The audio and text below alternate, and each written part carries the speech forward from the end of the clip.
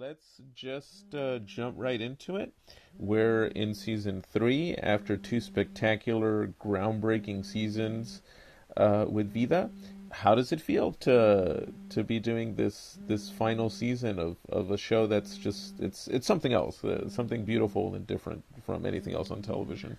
I mean, we're really just in a position of gratitude, really. I mean, we obviously would have loved to have continued on, but we have three great seasons, and I haven't seen this third season. I've seen two episodes. We obviously shot it, so I feel like it's great. I feel like in reading the scripts, I think that they're really wonderful, and I think we really opened the door for a lot of incredible conversations this season, and we're looking at this as a transition. Vida is what it is, but what is it going to open the doors for? And it's that's what feels really cool about it, that we're seeing the world now than it was even 2 years ago when the show first premiered, 2.5 years ago, is so different. I mean, obviously the world, what's happening now is a little different, but also just like the Right. way that content is being created, the conversations that are being had, the acceptance of certain types of people and voices and all of that stuff. So I'd like to think we have even just a small part in bringing in where we are now. And what? How would you say your character has? The world has changed. How has your character changed? You would say in this third season in comparison to the first season, because in that first season, you capture that personality so well, and as someone Latino who lives in East LA, what I loved about the show is you can recognize Oh everyone yeah. in this show. These are people that you meet every day. But how has she changed from the first I mean, season to the third one? You would say. she's almost a different person. I mean, she's obviously still her. I feel like she's still operating, with the same fabric and texture, but there's been growth and there's been acceptance, and that first season, she's trying to get in and get out. She's trying to leave that neighborhood. She's just like, no, not today. This is not who I am. I need to get back to the life that I've created for myself, which she was never really happy in it, but it gave her this stability and this idea of who she was. And then in deciding to stay, then not being accepted by the neighborhood. They're like, who do you think you are? Like, you've become white. This is not, you're not part of us. Like, and you don't, and the truth of it is the neighborhood's changed too. So it's like there's a whole, so even though she's like, this is my neighborhood, this is my hood, it's like, it is still a little bit, it's changed, and is still changing. So that, I think, there's like that second version, and then with this third version of her, it really is her accepting her past and accepting her sister and trusting a little bit more in kind of the process of life rather than feeling like she needs to fight it, because you I don't know, like at least I know how I grew up. Like I grew up having to fight all the time. Like not so much physically, maybe like once. But like, just having to like be like, this, I belong here, I'm coming here, I'm not leaving, I'm not that, and that served her for so long. But now what does it look like if she just allows things to be and to accept and not feel the need to fight and just exist and be who she is and not have to fight for it. Be like, I am who I am, and that is it. I don't care if you don't accept me. If you're not, this is who I am.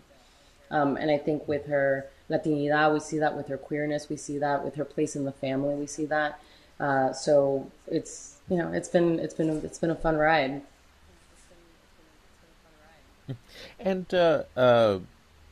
what do you hope non-Latinx audiences get when they see the show? Because one value of Vida is that it provides a window in television that you've never seen before in terms of the Latinx experience, in terms of Yeah. queerness, non-binary living, the clash between the old Yep. school Latinx community and then the emerging millennial community. What do you hope the non-Latinx viewer gets out of Vida when they I watch it? think I really look at Vida as an invitation. It's an invitation to the living rooms and the bedrooms and the bars and the restaurants, in a way that you might not get normally invited to if this isn't your neighborhood, if this isn't your life.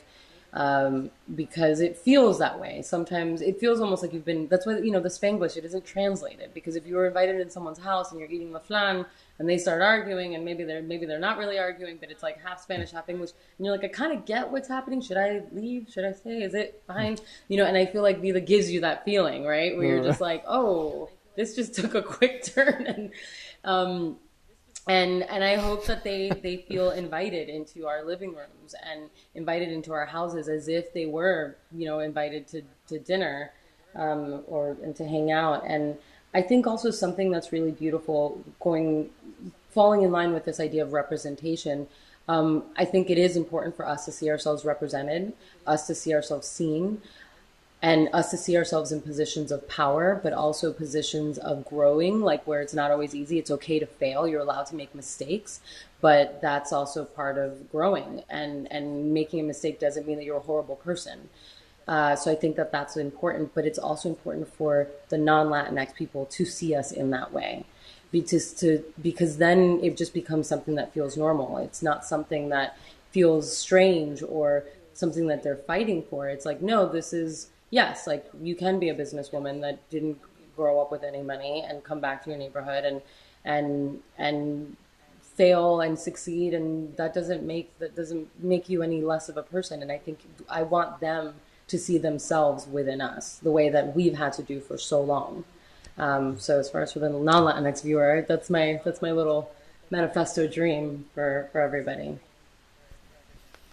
No, perfect. And if we could also segue then into what it's been like working with this cast, with these showrunners, because I mean the talent all around is just off the wall. So, what's it been like these last three seasons, and how has your relationship developed with your fellow cast and with the I showrunners? feel like we have like an unhealthy attachment to each other. Like, really, like we are. I mean, I came in to this show through a job, and I'm leaving with a family, like a really big family. Mm. And we're on group text, group chats, everything. I mean, literally every single day we're writing to each other on one platform or another. And I mean, that's the best thing, right? Because that's familia, and we feel that way. And it doesn't matter if it's you're the series regular, you're the guy that only had two episodes. I mean, we all hang out. Like everybody's birthday, we show up. If we can, to each other's premieres. And I hope that continues on. Actually, I don't even want to say I hope. I know it is. I honestly, even if I wanted it to stop, it's not going to stop. These people are in my life forever till it gets really weird. I mean, that's the beauty of television too, right? That camaraderie that Yeah. forms after you've been doing so many episodes together. And what would you say has been one of the most difficult or challenging aspects of doing Vida as an artist? What have you found to be the most challenging element in bringing to life this character? I mean, as an actor, there's always a lot of challenges in finding those parts of you. And I think someone like Emma, she's had a lot of pain in her life, and she operates with a lot of that. And I think for Mm. myself, I know it's not always easy to revisit those parts of you that you feel are so soft and so, um, maybe you're ashamed of, or maybe you've been hurt, and it's easier just to be like, I'm not even gonna go there anymore. I want to live a happy life. And with Emma, I think that really, it is that, like, even the times that she has panic attacks. I think there's two like legit panic attacks, and I used to have panic attacks, and I Mm. fully like had panic attacks while we were shooting, so a lot of those scenes when I'm having that, especially the one in season two where she finds the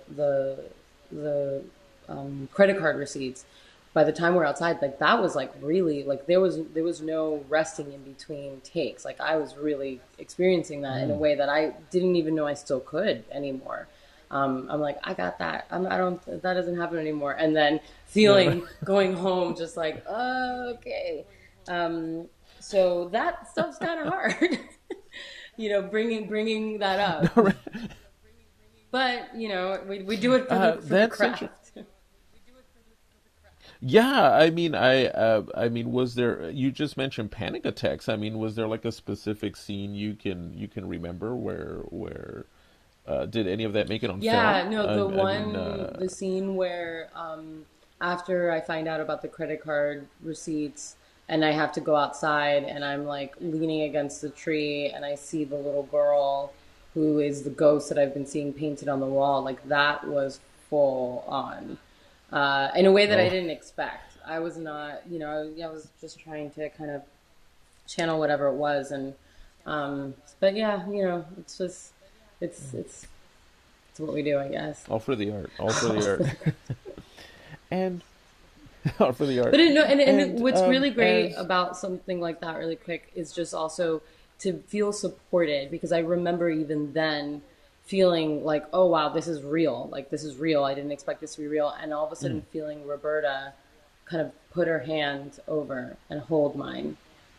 And it helped me mm, feel grounded. And that's like, kind of going back to the cast that it still like I can feel that feeling of her grabbing my hand and not even like talking to me and just holding me in that space. mm. And I think that that's part of. I mean, we do that a lot for each other on the. I mean, Melissa's done that for me, and I don't know. It helps. You're not alone in the crazy. And um, if we could segue into that, and if we could use that to segue into your sister on the Yeah. show, right? How has that dynamic evolved since season one? On screen we see that tension and that love as sisters, and then off screen, how did that I mean, did you become closer? Did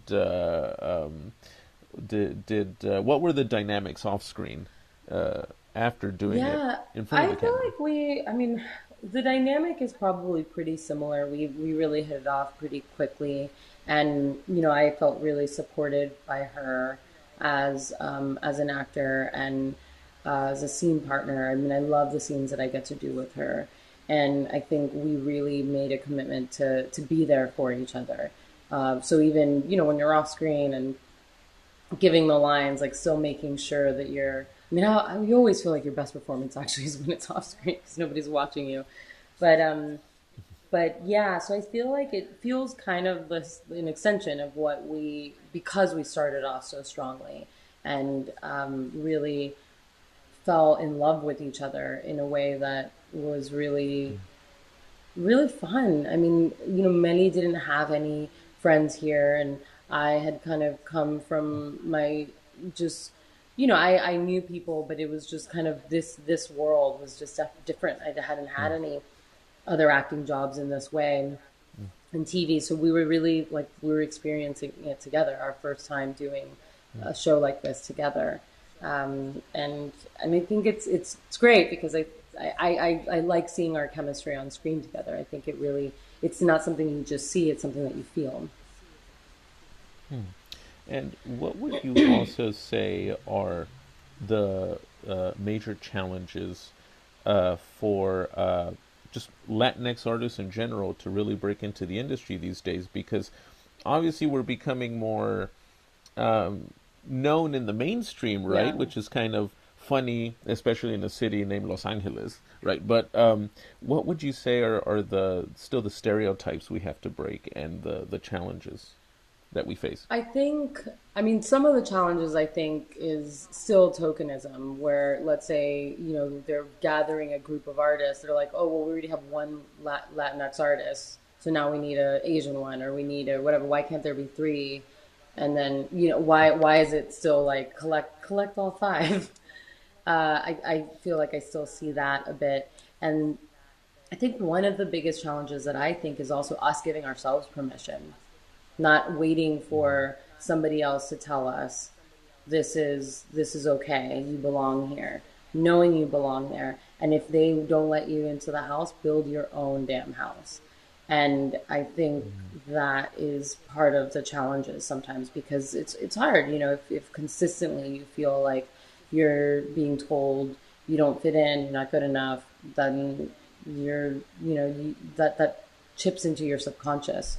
And I think if we can just give ourselves permission and know that our stories are important, nobody can stop us. And supporting each other. Really, it's not a competition. It's I mean, our the struggle isn't against each other. It's something much bigger. And if we can bind together, we're going to be way stronger than if we're trying to tear each other apart and go full crabs in a bucket, because it's not the way to go. Totally agree. And last question: what do you got coming up next after Vida? Well, What's next on the roster? I mean, right now it's really about slowing down, which has been interesting because I think uh, we're always working on something, but trying to build whatever the next thing and build the momentum. And there was, Mhm. before this stuff went down, there was like a lot of stuff kind of in the mix and possibilities and whatnot. And now we're Right. just slowing down. Nobody's working as much. So that's kind of where I've been, is really just in the now. I mean, I was meant to finish a few episodes of Riverdale when this all happened. I actually was on a Mm. plane to finish my last episodes, and then landed, and within a few hours was told that they were shutting down production, and I had to fly back to the U.S. Oh, And it was, oh man, I love that show. I love you on that show too. yeah, and then that was the day that they closed down like the European travel. So I was like on a plane, like Oh man. in coronavirus time, just being like, okay, I don't know what's happening, but I'm on a plane. I'm like, they're like, get back to the U.S. We don't know what's happening, and I was like, ah. So I'll go back and shoot some more Riverdale, I'm sure at some point. But right now it's just about making sure that we're safe, and just taking the time to write. And I want to move into producing, so I'm working on some of those things. Oh, nice. Um, and just be part of content creating, because that's, like we said, that's where we're at our strongest. So we get to tell our own stories. Perfect. Exactly, exactly. Well, thank you so much, Michelle, and Thank you. congrats again on this and all the Thank you great so work you do. much. And hopefully we'll speak soon for the next Y- big project that